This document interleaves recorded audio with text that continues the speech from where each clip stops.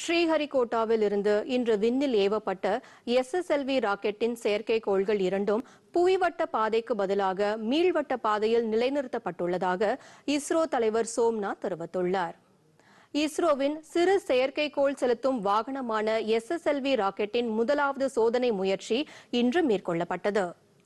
EOS-2 மற்றும் Azadi chat என்ற பெயருடைய இரண்டு செயற்கைக்கோள்களை SSLV ராக்கெட் வெற்றிகரமாக விண்ணில் செலுத்தியது.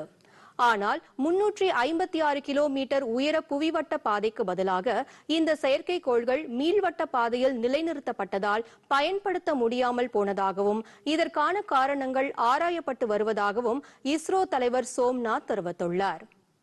SSLV ராக்கெட்டின் இரண்டாவது சோதனை பயணம் விரைவில் நடைபெறும் என்றும் இஸ்ரோ தலைவர் எமது தூர்தர்ஷன் சிறப்பு செய்தியாளர் ஜெயசிங்கிற்கு அளித்த பிரத்யேக பேட்டியில் தெரிவித்துள்ளார். Kilometers, the satellites were and ASADISat were separated. However, we subsequently noticed an anomaly in the placement of the satellites in the orbit.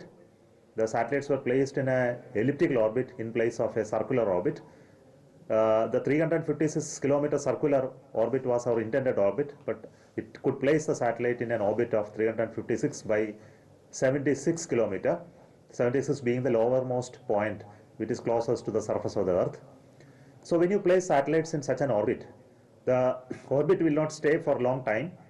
Due to atmospheric drag, the satellites will come down, and the satellites have already come down from that orbit, and they are no longer usable.